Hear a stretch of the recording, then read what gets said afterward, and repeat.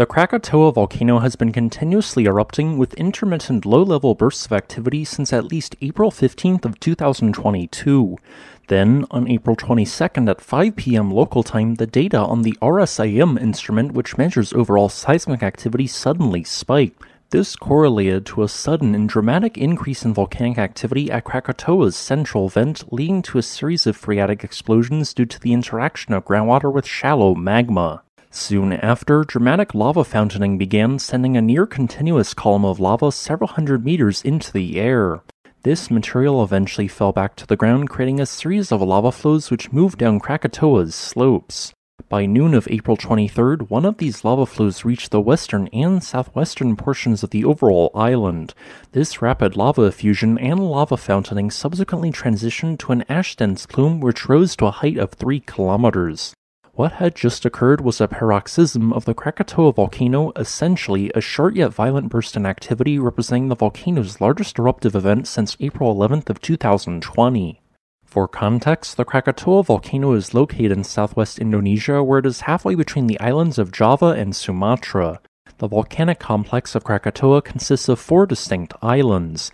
The outer 3 islands represent the edge of a 9-kilometer-wide caldera which, according to preliminary evidence from local scientists, formed in a catastrophic eruption in either 535 or 540 CE. In the 1300 years following this collapse, a new volcanic cone grew out of the sea, rising to a height of 800 meters or 2,625 feet. This central island would later be destroyed in 1883 in a mid-NVEI-6 eruption, creating 35-meter-high tsunamis. After several decades of dormancy, a new volcanic cone grew out of the youngest caldera called Anak Krakatoa, finally emerging above the surface in 1927.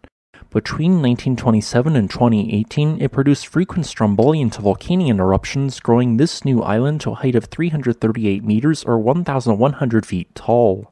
However, during this time, eruptive activity slowly caused the southwestern slope of the volcano to become greatly oversteepened, leading to a large degree of structural instability. Then, on April 22nd of 2018, 260 million cubic meters of rock slid into the ocean, generating another destructive tsunami.